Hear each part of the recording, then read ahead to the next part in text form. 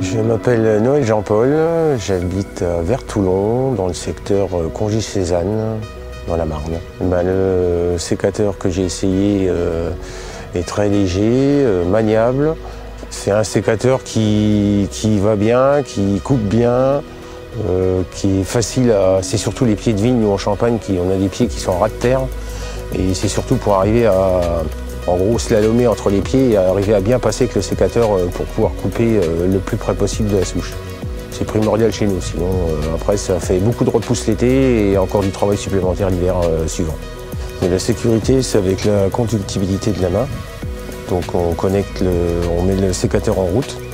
Ensuite, on met le doigt sur la contre-lame, on met le doigt sur la gâchette et là, le sécateur nous reconnaît.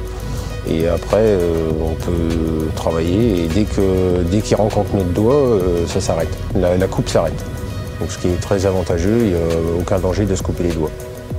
Même dans les pieds, des fois on ne voit pas nos mains quand on taille dans les pieds et donc c'est très pratique.